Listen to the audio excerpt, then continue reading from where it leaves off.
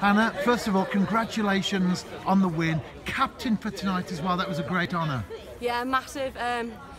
One thing I would say is obviously we really missed Charlotte on the pitch tonight, and that's why I wanted to go up with her and collect the trophy at the end, because she's worked really hard all season, and it's just it was gutted that she couldn't be out on the pitch with us tonight, so we did it for Charlotte. Well, the lights have gone out, but we're continuing with the interview. Shrewsbury Town, they certainly put up a good fight, didn't they? Oh God, yeah.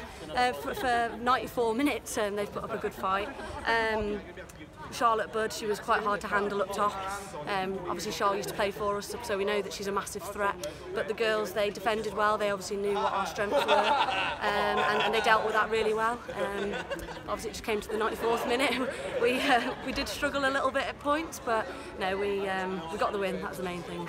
94th minute indeed. Yeah. We all thought it was going to extra time, but up popped Lou Anderson. What a great goal it was. Oh yes, she's going to be going on about that now for the next few years probably.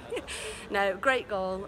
She deserves it. She's been close a few times this season, so she's had a really cracking season, and it's nice that actually it's one of the defenders sometimes to take the glory of scoring the goals. So yeah, well done, Lou. And of course you are a defender, and TNS defended very well this evening.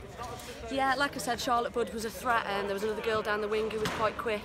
But we, again, the strength of Charlotte Budd, it can be quite hard at stages, but Kate did some cracking tackles at the back, handled it really well, and we got the result that we wanted.